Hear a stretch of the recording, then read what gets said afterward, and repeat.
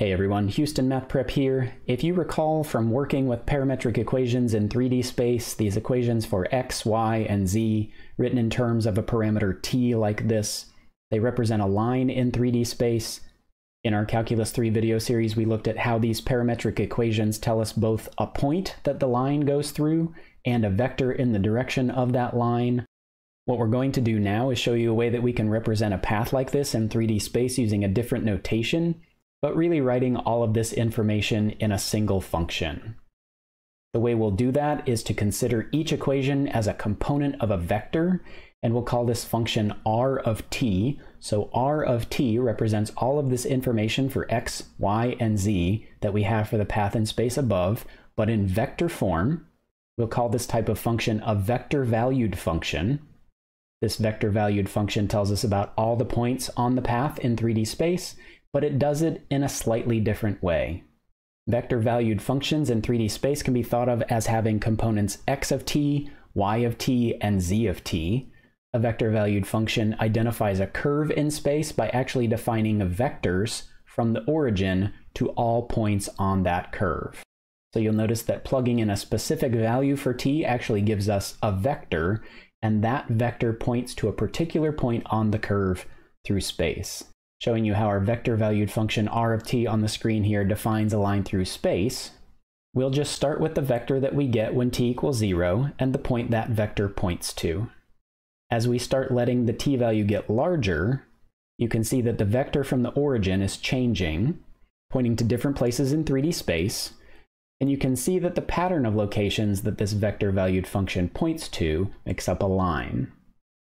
If we specified some interval for t, we'd only get part of the curve, in this case a line segment. But if we let t take on any possible value, then we'll get the entire path through 3D space. Now we're just going to take you through several examples of vector-valued functions and how we might be able to visualize some other paths through space defined as vector-valued functions when those paths are not a line. So here we have the vector-valued function r equals 4 cosine of t, comma 4 sine of t, comma 3. If we ignore for a moment the z component here and we focus on what a path in 2D space might look like with the components 4 cosine of t and 4 sine of t, this gives us a circular path in the xy plane. Now thinking about this extra requirement that z equals this constant 3, if that's the case, then this circular path that all the vectors in this function point to are going to be contained entirely in the plane z equals 3. So our vector-valued function defines a curve in space that is a circle of radius 4, but it lies completely within the plane z equals 3.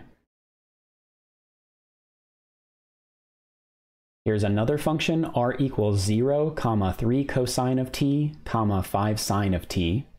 We can see right away in our first component that we have the constant 0.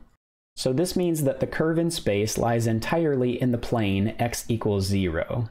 Now looking at the y and z components together, you might think this is another circular path in the yz plane, but because the coefficients 3 and 5 are different values, our path actually varies a bit more in the z direction than it does in the y direction. So this actually represents an ellipse instead of a circle. If we leave the y and z components of our vector-valued function alone and change the formula for the x component to something like t, think about what this does to our path in space defined by the function. When we're looking straight on toward the yz plane, the path will still look like an ellipse. But as the value for t gets larger, we won't be staying in the plane x equals 0 anymore. The x value will be increasing, so our path is moving forward in space as it traces an elliptical shape in the y and z directions. This gives us a helix, what looks like a coil in 3D space that has an elliptical shape to it. For our next example, you'll notice here that the cosine and sine terms are located in the x and z components of the vector-valued function. So we should be starting to get an intuition that this means we'll have some kind of circular motion perhaps if we look in the direction of the xz plane.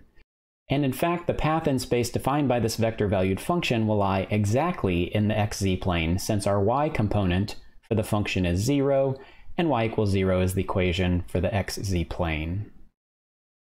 Let's again change our constant component to something else. So here I've changed it to be -t. We'll still have our same circular shape in terms of x and z, but now as we allow the values for t to get larger, the y component will be getting more and more negative.